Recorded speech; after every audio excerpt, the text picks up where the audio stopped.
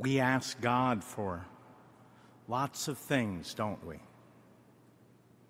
And rightly so, for He is our loving Heavenly Father. The type of prayer that asks God for our needs and for the needs of others is called the prayer of petition. And there's one passage in the Bible that really jumps out at me in this regard.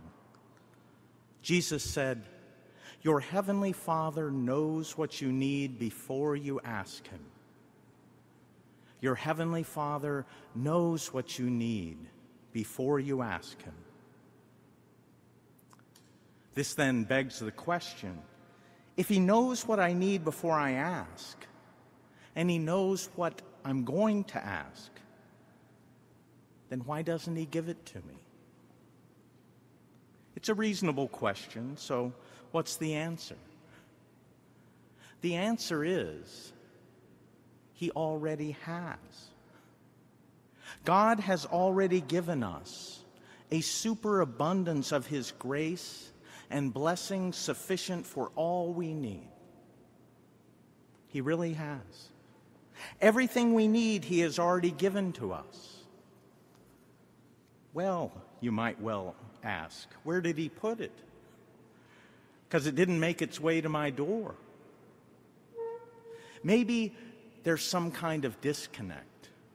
Maybe the disconnect lies in the word need. God also said, "Your ways are not my ways." So perhaps our understanding of need indeed doesn't match up with God's.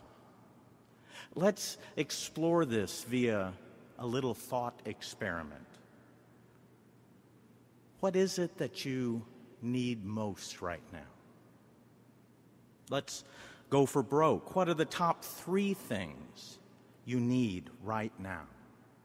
If you could have anything in the world and all you had to do was ask, what would you ask for? Take a few seconds and think about it.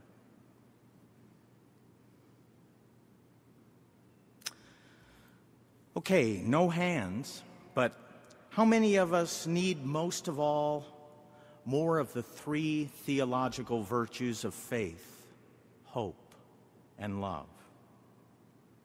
How many had some of the 7 gifts of the Holy Spirit in mind?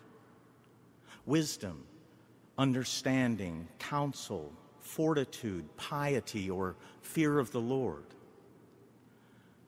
How many needed more of the Beatitudes in our lives? To be poor in spirit, to hunger and thirst for righteousness, and so on. God does know what you and I need before we ask, but so many of us haven't asked Him for it yet. That is, we haven't asked Him for what we really need yet. Perhaps we say, "God, I need more this and more that, more stuff." No, you want more stuff. What you really need is generosity, to give and not to get. Lord, I need my brother, my sister, my coworkers, my spouse to quit being so annoying. Perhaps what you need is patience, and God put them there to be the means by which you learn patience, which is what you need the most.